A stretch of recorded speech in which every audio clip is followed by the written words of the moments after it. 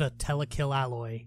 Item number SCP-148. Object class Euclid. Special Containment Procedures. Revision 3. SCP-148 is to be stored as 120 cast ingots, each of which weighs approximately 10 kilograms at time of writing. Ingots of SCP-148 may not be housed at the same site as any SCP, due to the potential for unforeseen interactions. Otherwise, said ingots should be distributed equally among acceptable Foundation facilities. The mass of each contained ingot of SCP-148 must be measured and reported monthly. Under no circumstances should any SCP with mind-affecting or extrasensory properties come into contact with SCP-148. In the event of such contact, the immediate area must be evacuated and the affected sample of SCP-148 detonated remotely. Personnel are not to be assigned to SCP-148 for a period of time longer than 3 weeks. Any personnel assigned to SCP-148 are to be given regular psychological evaluations.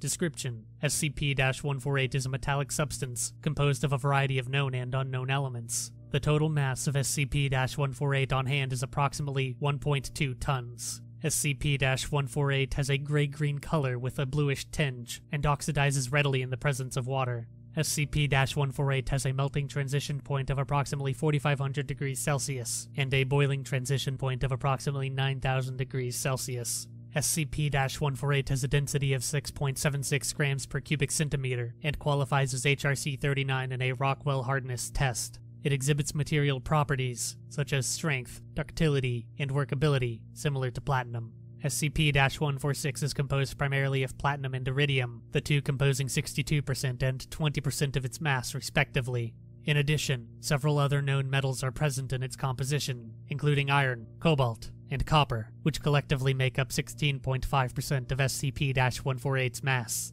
However, given the mass of the material, it is believed that there are other substances not detectable by mass spectrometry or other means. Images of SCP-148 taken with a scanning tunneling microscope show gaps in its lattice that, under normal circumstances, would be filled with other materials. SCP-148 blocks or otherwise hinders extrasensory mind-affecting properties of living organisms in proximity to it. This effect, while difficult to quantify, appears inversely proportional to the square of the distance from the subject to SCP-148 surface, and directly proportional to the quantity of SCP-148 in consideration. The range for which this effect is detectable is roughly 0.8 meters per kilogram of SCP-148.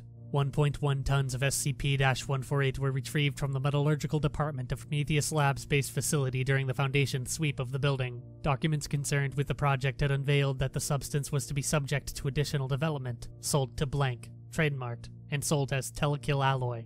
However, due to Redacted and its political fallout, along with the destruction of the Prometheus Lab's base facility, Blank has acquired an estimated 1.3 tons of SCP-148 and sold it to unknown buyers. Foundation agents and forensic accountants are in the process of tracking the remaining supplies of SCP-148.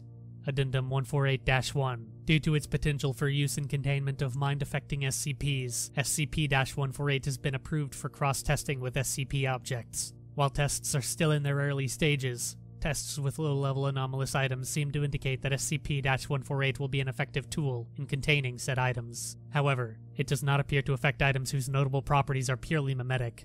Addendum 148-2. Beginning blank. Staff reported irrational behavior and poor communication skills among janitorial staff tasked with regular maintenance of SCP-148's containment. Footnote. At the time, containment consisted of a single storeroom, swept and checked on a daily basis. After 3 weeks of increasingly abnormal behavior, 2 custodians were taken in for questioning and examination. Testing revealed that the aforementioned personnel were incapable of interpreting body language and did not appear to notice the intonation or phrasing of sentences. In addition, the affected subjects were incapable of determining the emotional state or intent of others and demonstrated severely limited vocabulary. Further testing has revealed that the language and communication skills of persons with regular contact or extended exposure to SCP-148 will, over time, deteriorate and disappear. It has been shown that, after 8 weeks, affected subjects will be rendered completely mute and incapable of understanding or giving nonverbal requests, commands, or other statements, despite showing otherwise normal mental capacity. Addendum 148-3. A measurement taken on blank months after the Foundation's acquisition of SCP-148 indicated that, despite no increase in volume, SCP-148 is increased in mass by 0.1 tons, a density increase of 9%. The source of this additional mass is unknown. Incident Report 148-blank-1.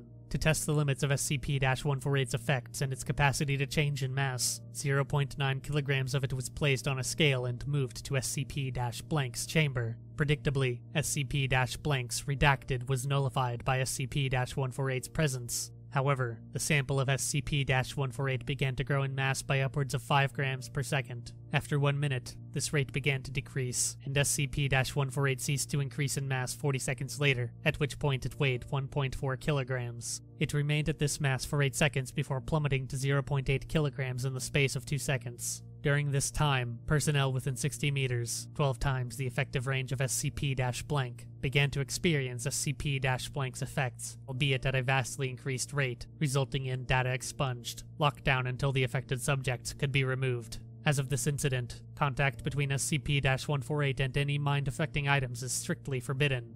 Addendum 148-4. Measurements taken since Incident 148-blank-1 indicate that the combined mass of SCP-148 is increasing at a rate of redacted. It is speculated that should a large quantity of SCP-148 undergo an event similar to the sample used in Experiment 148-blank, data expunged. Containment procedures are under review.